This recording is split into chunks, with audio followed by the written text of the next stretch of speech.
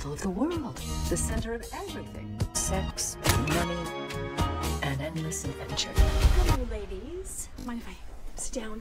Oh, I wish you could, but we're being joined in just a second. The new FX show, Feud Capote vs. The Swans, has a trailer out. It's the second part of a series by Ryan Murphy. The trailer gives a peek into the lives of fancy women in New York during the 1970s. A writer, Truman Capote, tries to use their trust and secrets for his benefit. The series airs on January 31st on FX and Hulu. The show is based on a book called Capote's Women, A True Story of Love, Betrayal, and a Swan Song for an Era by Laurence Leamer. It tells the story of the fallout between Capote and 6 socialite women who once considered him a friend.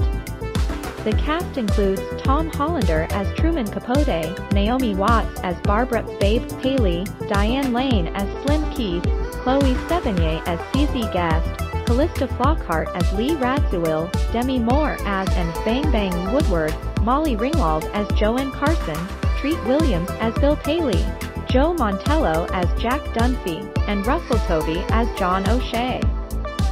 The synopsis says that Truman Capote, a famous writer, befriended a group of rich and glamorous women known as the Swans. He became their confidant but later betrayed them by writing a book that revealed their secrets.